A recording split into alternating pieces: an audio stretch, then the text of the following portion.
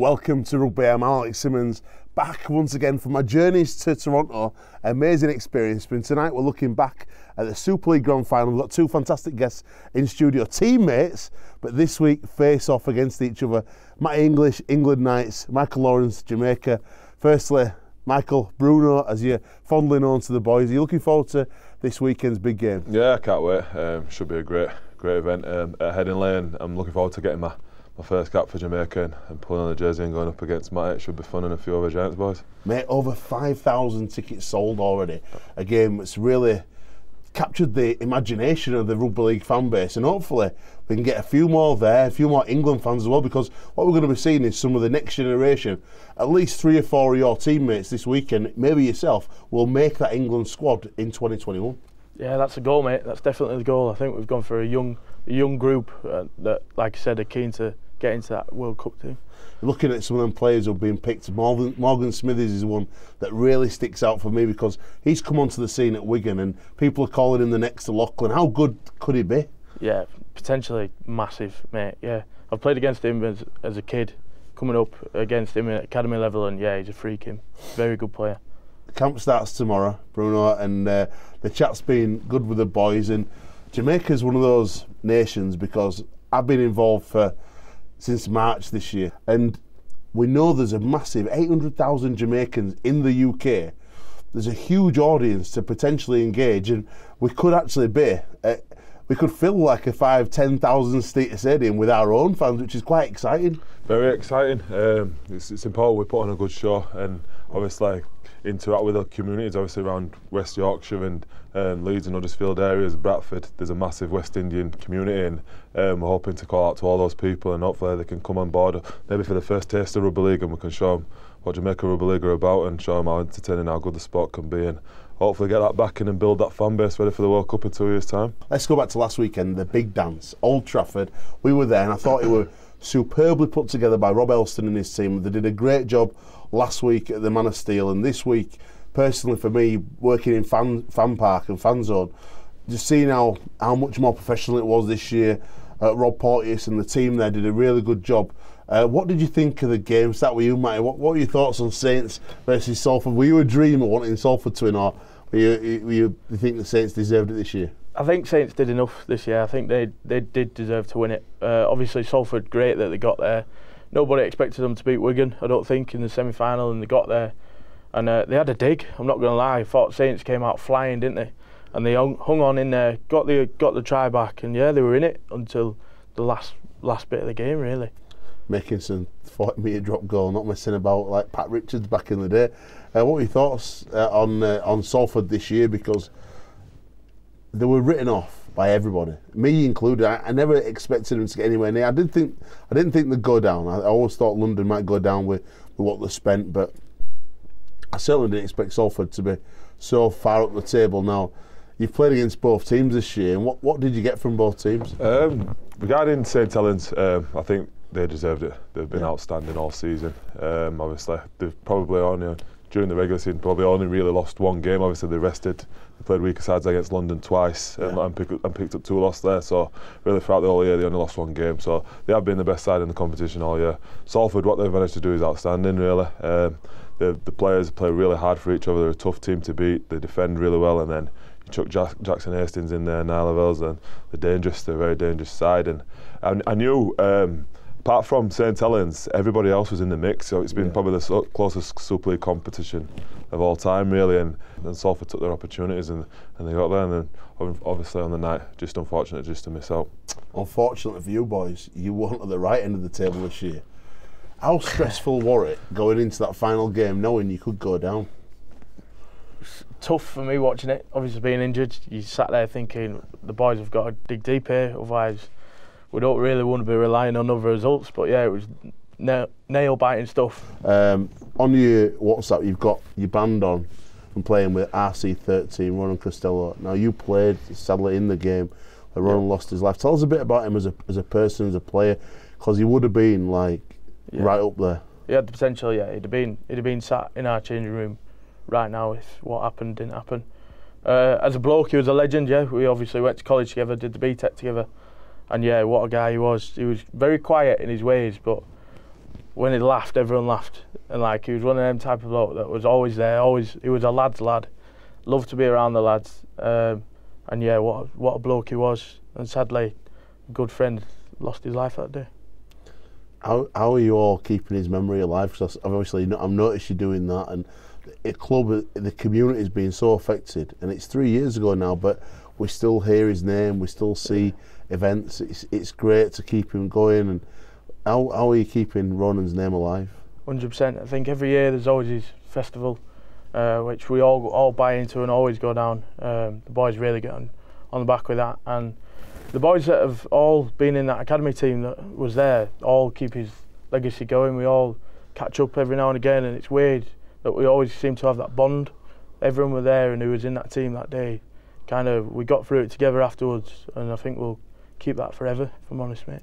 Mate, you've got some great young players, and a player was signed today. I'm quite surprised. Ashton Golding, our fellow Jamaican, signing. So I think we're up to like 5 or 6 Jamaicans now at Huddersfield. But Ashton Golding, quite a surprising signing given the fact that Darnell McIntosh played so well at fullback last year. Were you surprised to hear when Ashton's name was thrown up? No, I've only recently just found out that he'd been signed, and obviously he adds quality to the squad. He's a great experienced fullback, and I've seen him play a lot. I saw him play for Featherstone back in the day in the playoffs, and he did a great job. And it'll be some competition, and we've got depth of outside backs at our club, young good outside backs, and he'll add to that, and there'll be more competition for places come round one next year. It's time now to go over to Henley Stadium, because one of the legends of the international game, Paul Gallen, who's lifted a World Cup himself, went down there for a dinner hosted by JJB, and we cheekily nipped in there and got his age partnership 5 toughest.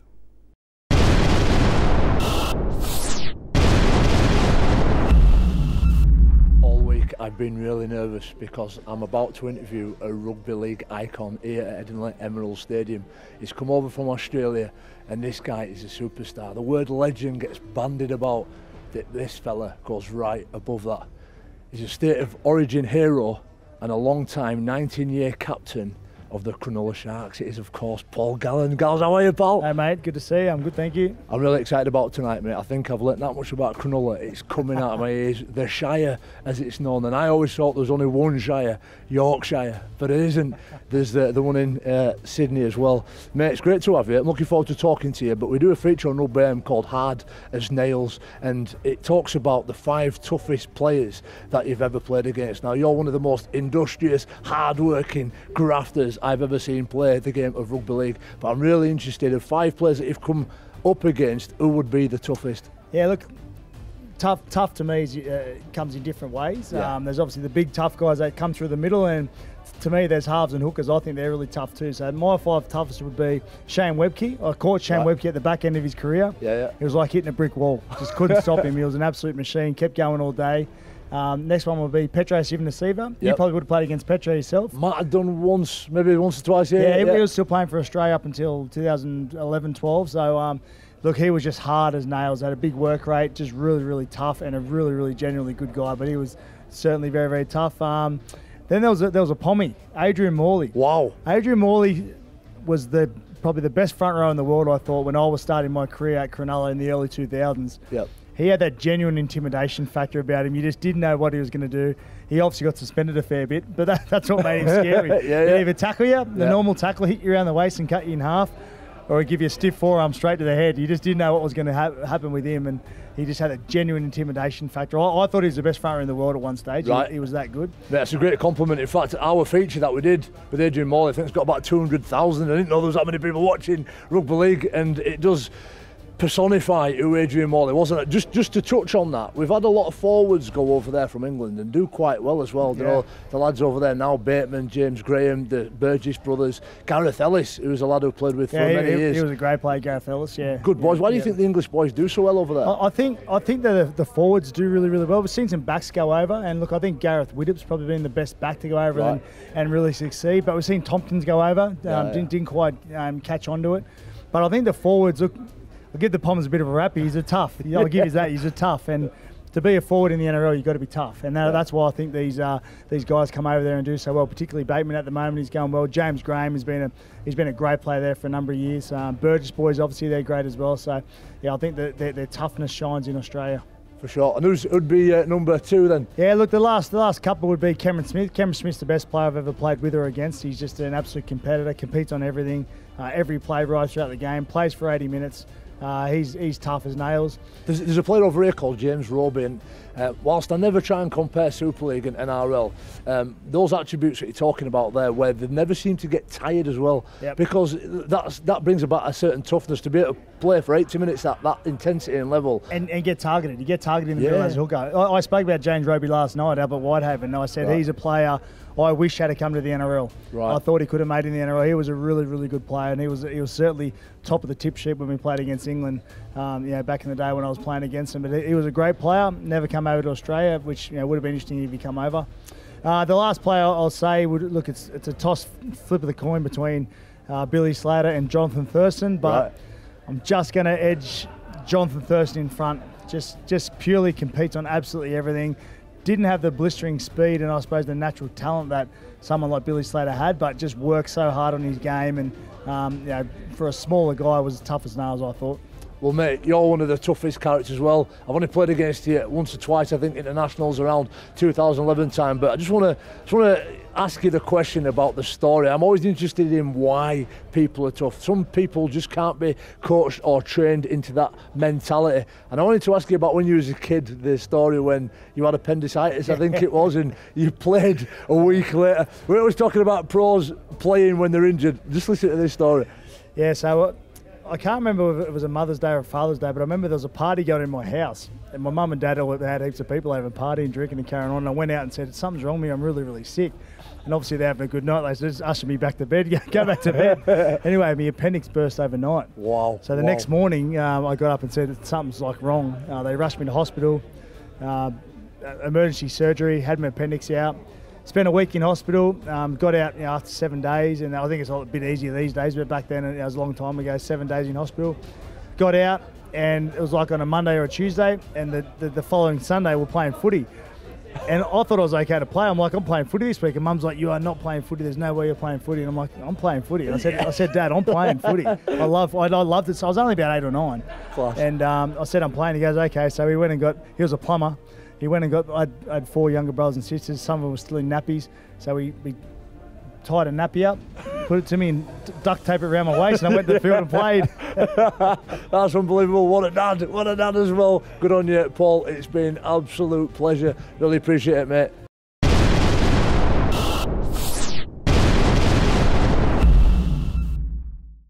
Paul Gallen, absolute legend there. Have you ever played against Paul Gallen? No. I missed out. Yeah, no, I got the chance to. He looks angry, doesn't he? He does look like an angry man. He's been a tough, great player for a long time, hasn't he? But yeah, he does look very angry. I know Bo Ryan pretty well, and last time I went out with Bo, I said, is it, did you actually get stuck into him and wind him up like this? He says, mate, he punched me on Mad Monday once, because he just can't he couldn't take Bo's banter and the way he is. He says he's just the angriest man alive. But he did so much in the game. But what players inspired you when you were coming through as young players? For me, to be fair, it's funny. Jason, obviously, he was my biggest idol growing up. Yeah, pretty much. It's nuts. I know that's what I mean. And when you told me he was on board, I was like, I'm in. But yeah, growing up, obviously, I started off playing centre wing. So yeah, he was one of the players I looked up to. As a kid, when he was playing for Wigan before he transferred over. Those legs have gone now, aren't they? There's no centre wing for you. That's it. Just keep moving closer to the middle. What about you, Matty? The likes Peacock, Burgess, Graham, just big front rowers that carried hard and did all the tough stuff. To look at Graham and think, I'm like you, I'm blonde. Just a little bit better looking. I'm kidding. There you say it to his face. You know what we should do? Next time he's on Mad Monday, gets really drunk, passes out, dye his hair black. Leon Price and Lee Gilmore once did it to James Graham on Mad Monday. He fell asleep, passed out, his eyebrows black and his hair black. He woke up and tried to run him over. The story's on Rugby AM YouTube, watch it. And also, a big thanks to all you subscribers. 10,000 people subscribe to Rugby AM on YouTube, youtube.com/RugbyMTV. But yeah, it's well worth checking that out. Talk to me about Paul Sculthorpe, because is he your team manager or assistant coach? What is he? Yeah, Scully, he's getting involved with the coaching, he's good. Yeah, really nice guy. You got Jamie Jones in there as well, media manager. Getting a camera in your face everywhere you go, yeah. No, he's good. Sir Kev's always down. Yeah. Poking round, yeah. And then Big Baloo just at the helm, taking control of the boys. What's it been like to be involved with the Knights, and do you really see it as that stepping stone? Because a lot of players have made that process through to the first team. Yeah, definitely. All the meetings we've had over the year, really. Wayne Bennett came to one of them and spoke in front of us. That was class. It made us actually feel involved. Obviously, all the England boys were there as well, and it just felt like we were all in one room and actually could believe in what they were all saying. And yeah, just like that, really. And they keep giving us a stat, and I think it's like 39 players that have played in the England Knights have gone on to play in the first team. So we're believing in it, and we're trying to get there. Outstanding. It's all stats this weekend, but now it's time to catch up with Paul Schoolthorpe, because he's obviously a legend of the game. He's won it all, but he looks back, he gives us his grand final memories. Check this out. The atmosphere in camp in 2002 ahead of the grand final was pretty good. You know, we'd obviously won it 2 out of the 3 previous years, 99, 2000. We knew we had an outstanding team, but also knew we were up against a real good Bradford side. Did them winning the Man of Steel have an effect on me in the grand final? I don't think so. You know, obviously it was the second year running that I'd won it. Personal accolades are nice, but you know, obviously it doesn't do your confidence any harm going into the grand final. The number of drop goal attempts in the game, I think from both ends. Obviously it was that tight a game, and eventually it come down to a win with a drop goal off Sean Long. I think I had a pop. I think Tommy Martin had a pop. Obviously Paul Deacon from Bradford. You know, you expect that in them games, and you know, it was always going to be a tight game. We knew that, you know, from previous games against Bradford, that it could come down to a drop goal, and you know, so we had a few people who could kick them as well, and I did a lot of them in that season. So I think I was probably a bit of a foil on the right hand side, and the ball went to Longy, and he obviously. You know, he's kicked some big drop goals in his time, and certainly that was one of them. And then obviously from the kick-off after Longy's drop goal was the infamous Chris Joynt. I'm not going to say voluntary tackle. I'm going to say slip. He slipped. I've had a good crack with the lads, the likes of Gilly and Baloo and all that after the game, you know, since, and you know, they always talk about the voluntary tackle. They should have had a penalty, and you know, Deeks would have obviously had a good chance of winning the game, but you know, he slipped, he got back up, play on. Yeah, it's since been mentioned as probably one of the, if not the best grand final 2002. I think it was just the rivalry between the teams. I think the amount of quality players as well on show from both sides. Obviously, you know, made it what it was, and it was always going to be a tight game between two good sides, and you know, eventually come down to a last-minute drop goal. So I can see why it'd be regarded as one of the great grand finals. The squads have been announced. Obviously, England Knights boys, 19-man squad now. Some young guns in there. Harry Smith. Talks about Harry Smith. People might maybe know who he is. Yeah. The young half. Yeah, great talent. Saw him play against the schoolboys when they came over here, and he ran the show, to be honest. He's got a great kicking game, and yeah, looking forward to meeting him. And then Harry Newman as well, a Leeds favourite. There's 3 or 4 Leeds boys in and around the team.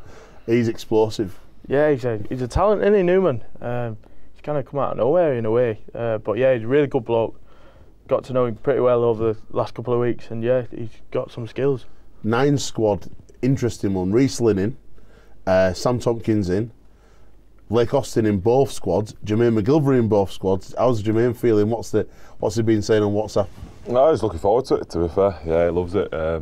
He had a really good time, obviously, last time when they were out for the World Cup. Yeah. He did really well. And I think, obviously, all the Australian public and everybody, but he really stood up, and he really put on a great display on the big stage, didn't he? So he's really excited this time to go down again and hopefully do the same again. It's his testimonial year, but were you surprised after the World Cup they stayed at Huddersfield? Because everyone were in for him. Yeah. That could have been a chance to get a big move to NRL or go to what's perceived to be a bigger club in England, a Wigan or somebody like that. Yeah, he did. He pretty much had his pick, but no, the club did right by him, and obviously he signed a long-term deal at Huddersfield. Mate, looking at the Great Britain squad, because that's the squad that everyone really wants to be in. Let's be fair. Liam Watts gets in the 9 squad, doesn't get in Great Britain squad. Morgan Knowles obviously pulls out for injury. First, let's talk about Liam Watts, because he were on the show a couple of weeks ago.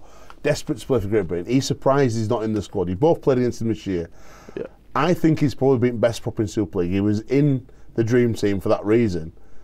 How has he missed out on this squad? He's a great player. Obviously, anytime you play against Cass, you know he's pivotal to what they do, and normally when he plays well, Castleford play well. But yeah, it's a bit of a puzzled one really. I suppose only Wayne knows that question really. I know he likes to stay loyal to the teams that he's picked over the past, and normally if you're playing at a good level and you've proved yourself when you're playing for England, you know mistakes by you. Well, it looks like Joe Philbin's probably just got the nod over him. Yeah. Why Joe Philbin over Liam Watts? Give us a reason, or would you pick Watts over Philbin? It's up to you, Matty. You know, asking you. I'd have picked Watts, but having known Philbs over the last couple of weeks in the England night setup, he's a good kid and he's professionalism in. He's at 100% everything he does. He'd run through a brick wall if you asked him to.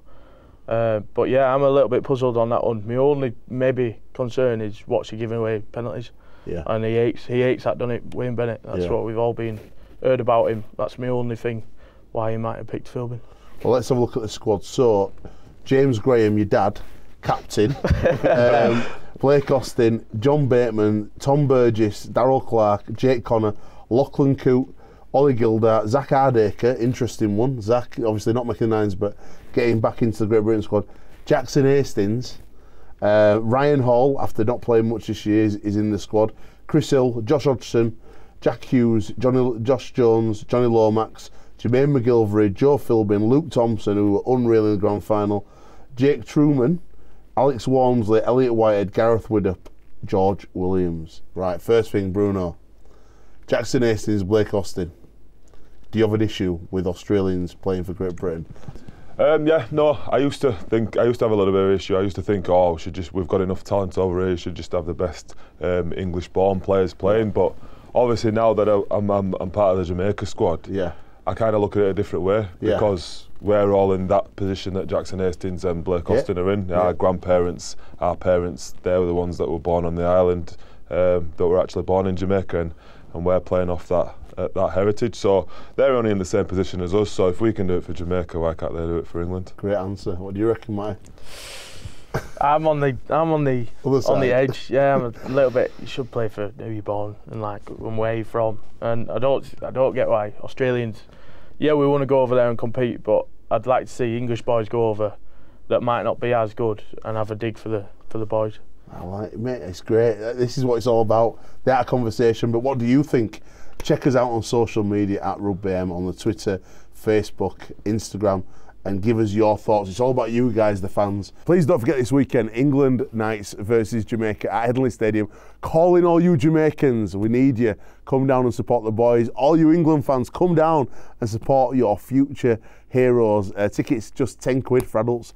Get yourself down. Kids £3. It's a bargain, isn't it? And it's open for everyone. We want to see a big crowd there, don't we, Bruno? Yeah, definitely. Create a big atmosphere, and hopefully we'll put on a good show. Is all the Huddersfield fans coming to support you?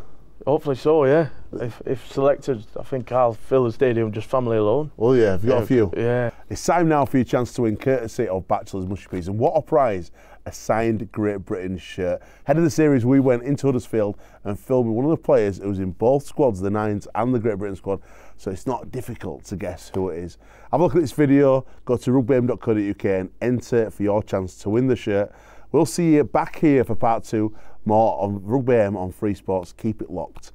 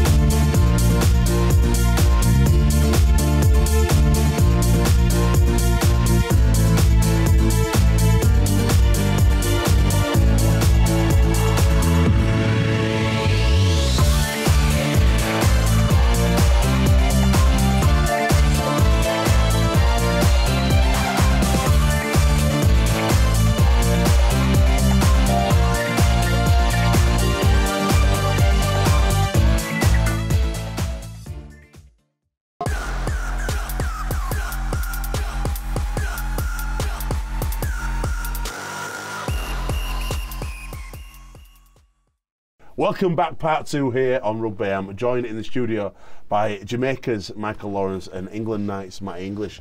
Looking forward to the big game this weekend at Henley Stadium. Boys, let's talk about the women's grand final, because Adam Cuthbertson led his girls to a great double. The women's game's growing rapidly. The girls are down for the nines with England. It's going to be great. But the Leeds team have got this knack of winning, and it's almost like inbred into the club's DNA. Whenever they get to that grand final, like Challenge Cup, they just seem to get over the line, and the girls did it this weekend. Castleford being far and away the most consistent team, yet they beat them in the Challenge Cup final and went and beat them even more convincingly this weekend, Matty. It's just turning up in the big games, isn't it? They're finding a way to win in a game that it's up to anyone who shows up on the game. And yeah, I saw the game. And yeah, I thought Leeds deserved to win it. And Matty, the game broadcast on Sky, that's a huge step in the right direction. Yeah, massive for the women's game, and rightly so. And hopefully in years to come there'll be weekly games for everyone to watch. Yeah, hopefully the girls' game will continue to grow. I'm sure it will, with the support of Betfred. But one man who knows all about winning grand finals is Jamie Jones-Buchanan, a partner in crime who's won 8 grand final rings for Leeds over a 20-year career. And he takes us around Old Trafford behind the scenes and gives us some of his best memories. Check this out.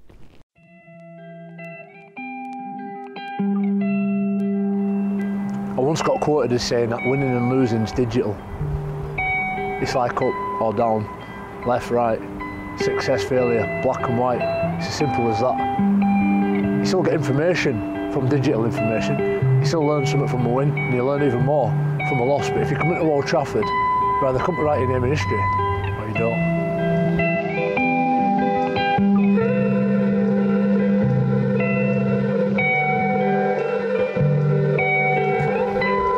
This is the player entrance, and now it's business time. You've had all your preparations done, the week's gone fantastic. You've had your stay at the Midland Hotel in Manchester. You pull up at the bus and it's full of fans. Some of them are the away fans, all giving you a lot of stick and a lot of booze. The others are the Leeds fans, wishing you all the very best. This is where it starts.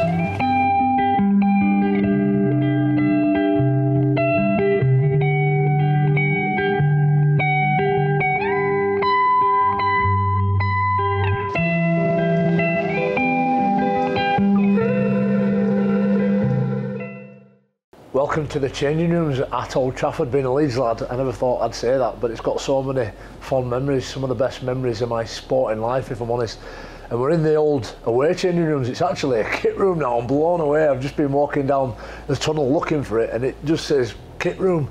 How on earth do you change a changing room into a kit room? Well, this is it. But I always used to sit round here in this corner, and it's funny how in sport, whether you go to Warrington, Hull, Wigan, Headingley, you always seem to navigate to the same place every time. It was quite fascinating, and this is my home spot. Got loads of memories of photographs in this corner in particular with legends like Danny Bedarius. I've seen that quite recently, and Rob Burrow, Ryan Bailey, Jamie Peacock. All the forwards used to obviously congregate around this side. Lots of fun, lots of anxiety. Lots of champagne sprayed around after, and lots of singing, which I was fortunate to lead most of the time as well and sing. And you're always quite nervous coming into a grand final, because you're always thinking, you know, the last week is just an accumulation of the whole season, and what you need to do is package that up and put it together into the best version, the best 80 minutes that you're going to have that year, and go take it out of the pitch, and your mind's always concentrated on that. Kevin had spoken, and when it was ready to kick the door down, that's when Jamie Peacock really come to the forefront.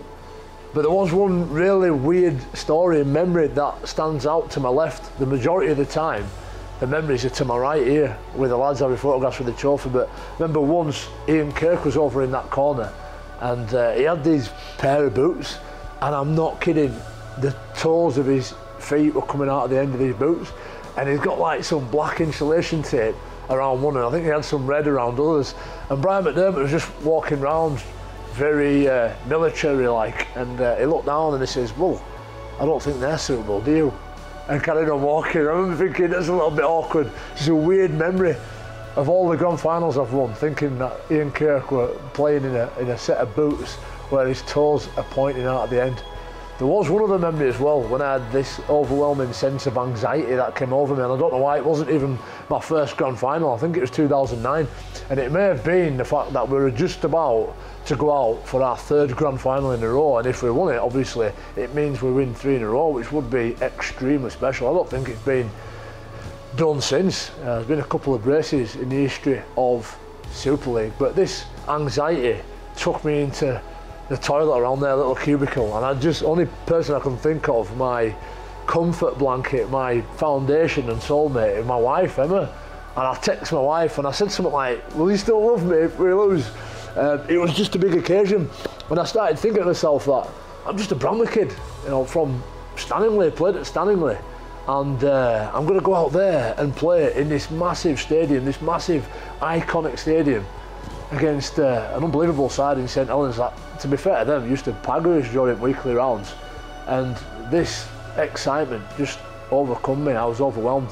One of the scariest moments, or weirdest moments, was I think I clashed heads with James Graham in a tackle, and the sensation of blood pouring down, it must have hit a vein, because the blood was like hot water. It was really weird. I remember it being really warm, but I'm thinking, it can't be blood, there's that much of it, and it covered my arm in heat, like really warm. It felt like flowing, gushing warm water, and it must have been hot because I was running around, and the temperature must have been through the roof as far as body temperatures go, and I'm obviously sweating, but the physio come running on, he just strapped it right up, and I don't know if James Graham thought that I was a weak link because he ran straight back at me, but I was ready to go. It's a grand final, and it doesn't matter if you've got a bit of a cut. But I've been fortunate in most finals to come through pretty much unscathed, other than my lungs falling to pieces. I'm sat right next to my final shirt, the one that we won against Cass. Bearing in mind Cass had beat us that year 66-10 over at their place at the Jungle at Weldon Road, Darnt Lane, and for all intents and purposes I'm not sure anybody gave us a chance to win because they were so good that year. They were phenomenal, but for whatever reason, when it comes to grand final week and the rain starts coming down, you get the dew on the grass, the low sunshine on the morning, and the temperature just starts to drop. For whatever reason, the Leeds Rhinos boys had this congruence, this ability to gel together and just walk out there and give whatever gift you had for the best of the team. Unfortunately, this will remain my final grand final winning shirt. I've got my first ever grand final winning ring in 2004. These 2 bookends of an amazing journey, and these have created some amazing experiences that I hope to pass on to the next generation with the hope of entertaining, inspiring or educating.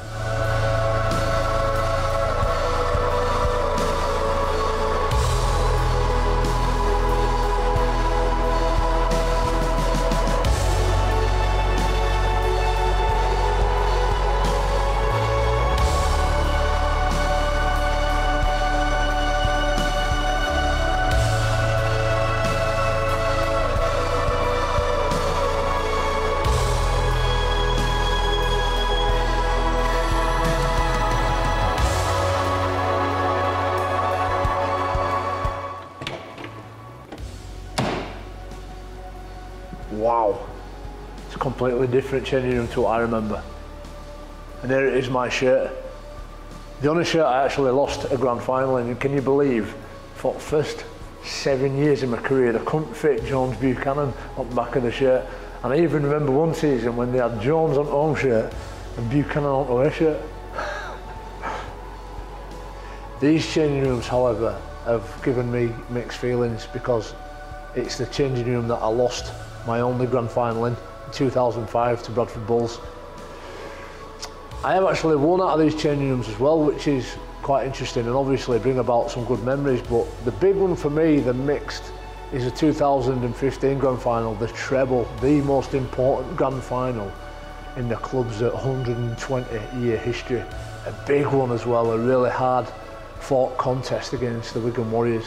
What was crazy is that I'd played in all 19 finals, Grand Finals, Challenge Cup, World Club Challenges, up to that 2015 Grand Final, and I missed out through injury. It was a tough time, but actually one of the most memorable times in my career, not least when I went up to lift the Challenge Cup with Kevin Sinfield in my suit.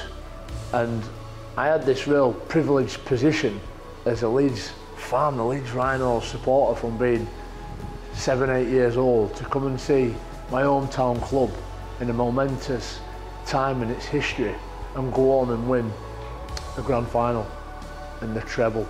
And I watched it from right over in that corner, the best position in the world as a Leeds fan, rather than being a Leeds player. And I even remember actually being sat on the bench for most of the game, and I thought, rather than run out and jump on people's backs like most players do, I just wanted to stand on the bench and open my eyes, to use camera terminology, to the widest aperture and capture every piece of light that was coming out of that stadium, because that was a truly historic moment. So these changing rooms have got mixed memories for me. We've got one win, I think, one loss for sure, and an observed grand final treble. There it is. Here's the big grand final walk. You'll have a bit of a rerun anyway, like you do when you're playing in a grand final. You've got to go warm up and just get that experience walking on with your boots. But there's not like going out to the tunnel to line up to play and you see the other team. These changing rooms right here are the ones that I walked out of more often than not and lined up on the inside, but I have won one from the home changing rooms, lost one as well, as I've mentioned, and here we are walking into the tunnel, and you can always feel the heat of the pyrotechnics as well, and it's scary because you can hear the noise. Unlike at Wembley, it's a little bit further away, the noise is right on top of you at Old Trafford, and you're just looking round at the opposition and thinking, right, I need to get on top of you pretty quick, let's get that ball kicked off, because we need to make some contact and we need to get rid of those nerves. Wow.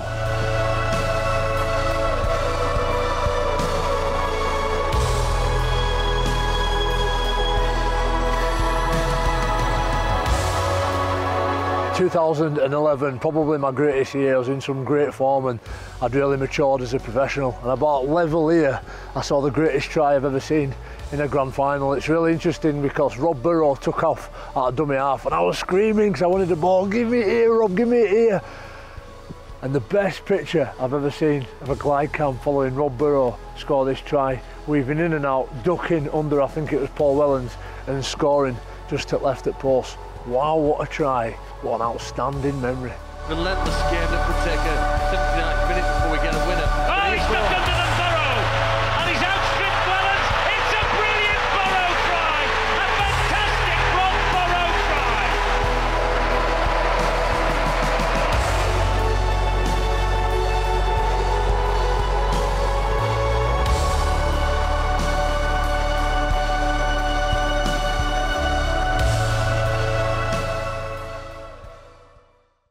So there's a few of my grand final stories. We're here, it's grand final day now, St Helens versus Salford. It's a massive game, I'm really looking forward to it, and I can't wait to see the Salford fans, their debut at Old Trafford. We're about an hour from kick-off. It was about the same time I locked myself in that cubicle in about 2009, really nervous about coming out and playing on this massive occasion. And a bit like Harry Potter, I wanted to flush myself down the toilet, but there was no escape. The only escape was to walk down that tunnel there and enter the arena, the Coliseum, the grand final. That's as good as it gets. It's a great day for Blaze, but it's also a great day for the fans as well. And we're going to catch up with Wagger running around, don't know where he is. I know he's having fun. Let's go find out where he is.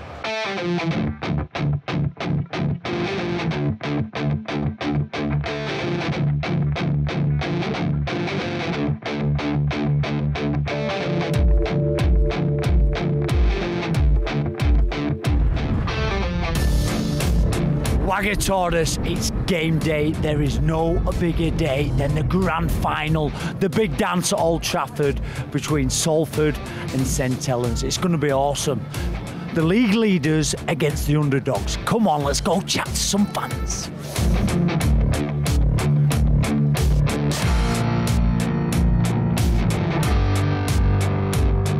Salford against Saints! Salford! Saints! Salford! Saints! I see the Salford Reds are rising! I see the Reds! I say! Oh, it's jumping! Oh, where the Saints go marching in! Oh, when the Saints go marching in! I wanna be in that number! Oh, where the Saints go marching in! Come on, TV! It's honest, look at that! I told you I used to play a game. I told you I was always in fancy dress and doing daft stuff on TV. Can I interview this little baby? Hey! Salford! I Salford! Salford! Salford! Salford! Salford! Salford! Look at that. I'm impressed at the Salford chant, but look, zoom in. She's not even woke up. Salford Red Devil, 5-week-old, first game. How good is it to be at Old Trafford? Your club, Salford, are finally here. Woo! Bring on the Salford! Look at that, brilliant, isn't it? 4 generations. Who will get the man of the match to Harry Sunderland today? Jackson's going to be favourite, but our forwards have been absolutely awesome. Dudson, Mossip, could be any of them. What do you say to all these fans now? Because apparently there's 10,000 plus Salford fans. They need season tickets next year. Next year! Next year! If we were all here this year, we'd be able to afford to keep Jacko, so come back! Definitely. I should be a neutral, but I've gone as a devil. Some St Helens fans aren't quite happy with me today, but can Saints do it? Can they win the grand final? Definitely we can win the grand final, definitely. Can't we? Yes. Yes. You can win it. Who do you reckon will perform today and get the Harry Sunderland, that St Helens team? I think possibly Kevin Nagama. Yeah, what a 30 appearances, 20 tries. Right, in the dream team, what a guy. Yes. His favourite player, isn't it, Drake? Who's your favourite player? Regan Grace. Devil of the programme. Oh, Devil of the Programme, I like it.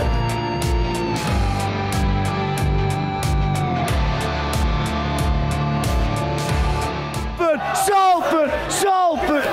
Yes! Game day! Salford fans are going mental! I'm the cheeky devil, and he's the red. This is the cheeky devil, I'm the red devil. Come on! Dog and Partridge, Dennis! Lock in! Tonight! If we win! Tonight, Salford win. Wagataurus is the dog and Partridge for locking. Go on, Salford! Salford! Boys, we're in the rooftop bar. Look at this, full of Salford fans. They put it on. How good is this experience? Could you believe Salford in the grand final? Never, absolutely never, mate. Never, ever, ever, ever in my lifetime. Been supporting them since 1985. This is beyond our wildest dreams. Free it for us, Wagger, today. Absolute free it. If the Saints beat us, so what? We don't care. We're just loving being here, mate. I just believe you've got the momentum, though. Going into this game, you've got the momentum. I just think I've got a feeling today we're going to win. Definitely going to win. Jackson Hastings, right? Entertainer of the year, man of steel. Yes. Performance-wise, 36 try assists. His stats are unbelievable. I could go on about that guy. His meters. He can create with that player in your team. Anything is possible. Oh, well and truly, man of the match today. Man of the match. Not just Hastings, though. Josh Jones, Gil Dudson, Flanagan. You've got players who have played in grand finals. Team spirit, absolute team spirit, a togetherness that Watson has created with players that you could say that are kind of. I understand the championship argument, but they've massively excelled under Watson, and he has created a team spirit that can't be underestimated. Fascine! What a guy! Salford massive! Can you believe Salford, the club we played for, are in the grand final? Absolutely. It's the wildest dream, like, you know, ever come to this and whatever, like, you know, it's awesome. How good a club is Salford? The fans, the supporters are brilliant, aren't they? You can never take any away from the fans. They're the ones that make the club. Yeah. And us players as well, former players. Like, I've just been walking around, Fats, and the guy, they never forget you. You put that Salford shirt on, you're playing for that shirt, and they love it, don't they? That's right, yeah. They are probably the best fans ever. Best fans ever. Atmosphere around the stadium is absolutely electric from both sets of fans. Let's go in the stadium. It's going to be an awesome grand final.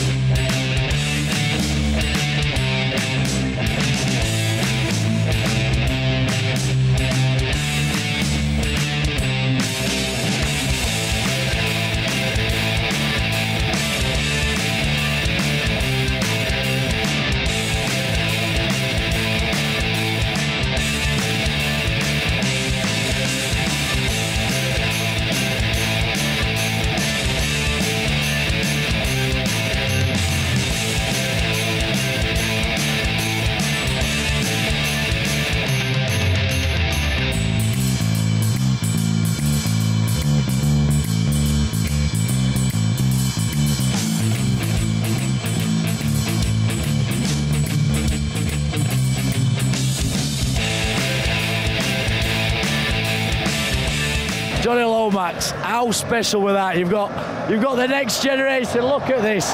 This is what rugby league's about. Memories, innit? How good will that win?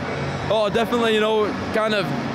You know, for myself, I missed 2014, and it was a hard road back. I went through a bit of some pretty dark times, expletive times, and you know, I don't want to swear on camera, you see. So, you know, to do it in front of your family, the main thing, and the little fella here, you know, it's a great experience, a great day. It's 12-6 half time though. It was tough encounter that first half. Yeah, definitely. I think we always knew it was going to be. I think for some reason people had said some derogatory things regarding Salford in the week and throughout the year. If you look at the team, the litter with grand final experience and internationals, and some reason people started writing us off as well through the week. So, you know, sport's full of romance in it. That's why everyone loves it. And there's been 2 romantic tales going on, and thankfully this romantic tale won it today. A drop kick as well. What about that? Mate, where did that come from? I don't know where that. I just found myself in middle there, about 80 yards out or something, wasn't it? Easy 80 yards. Oh mate, it's special, innit? How good is this feeling? Oh, it doesn't get better, does it? Take anything away from me. This, mate, it's just special. Rugby league. It is the greatest game. I don't care what you say. It's that song there playing to the fans is unreal, mate. Alex Walmsley, how good a feeling with that? I saw you at the end of the game. You must have done a lap straight to the Saints fans. How good were the fans today? Unbelievable. They've been outstanding all year. Listen, what an unbelievable club we have. The town has been awesome. We've had such a great year. No one wanted to speak about us this week. It was all about the Salford story, and fair enough, it's a great story, but we finished 6 points clear. We deserve this. We've been outstanding, and I think we've got just rewards for a tough few years of hard work, and we've seen the results tonight, and yeah, it means a lot. It's the second one I've won, but considering where we've been these last 4 years, 5 years, it means so much. Listen, I've had some highs in my career, but this is a pinnacle. How good were Luke Thompson, Harris Sunderland? He's the best in the world. What? He's the best in the world. As good as you? Better than me. What a grand final, what a win for St Helens. I'm so happy for Alex Walmsley, Louis McCarthy, all the boys who've spotted the show for so many years. Right, to finish the show, we need you to sign the desk, but before that, I want you both to give to your own audiences, Jamaica and England, a little 30-seconder to camera and tell the fans why they need to come this Sunday, Headingley, 3 p.m. Just to all the Caribbean community, I think you all just get on board, come down, support the boys as we begin this journey towards the World Cup. We're going to put on a good show, and yeah, definitely come get on board and join the journey towards 2021. Outstanding. Can you beat that? Yeah, to all the England fans out there, make sure you get down to Headingley, support the boys, see the next generation of young talent coming through, and get to see this face. Oh, that'll do. That's awesome. The full English, giving it some.